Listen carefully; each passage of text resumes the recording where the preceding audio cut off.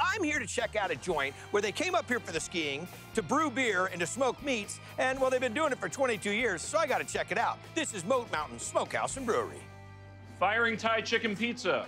After a long day of skiing or hiking, it's just real good comfort food. Picking up brisket, slice it now. The smoked meats are excellent. We love coming here for the beer. Drink up. Just can't speak highly enough about it. Everything is scratch made here? Yeah. It's our home away from home. And like everybody's crib, owners Vicky Valentino and Steven Johnson surrounded themselves with everything they love.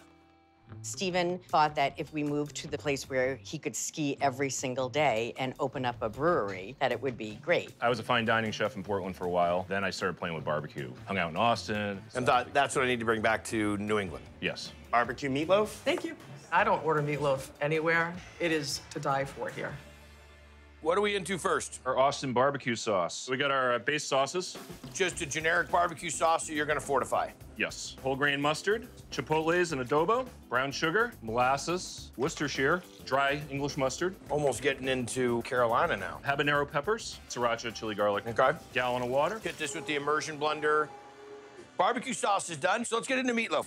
Start with a blend of all steak, ground beef, 80-20, with a little bit of short rib in it. We have the Cajun mirepoix, red and green bell peppers, onions, and the Austin barbecue that we just made. Got it. The man from Worcestershire. Shire. And of course, you gotta have sour cream. I like the tang factor. Kosher salt, minced chopped fresh garlic, dry parsley, ground black pepper, eggs, Huevos. panko breadcrumbs. We add the rest of the beef. Mix this up. From there, we weigh 5 1/4 pound balls to form the lobes. And we glaze them with the Austin sauce. Cooks off. About 350 for about an hour and a quarter. So now we're on to our roasted garlic mashed potato seasoning. We roast garlic in olive oil, melted butter, milk, kosher salt, whole black pepper, half and half, and You and your sour cream. Bro, immersion blender. red bliss potatoes that have been cooked in the steam kettle. You gotta break them up, slowly incorporate the potato seasoning mixture. Right. And then whip them. I dig it.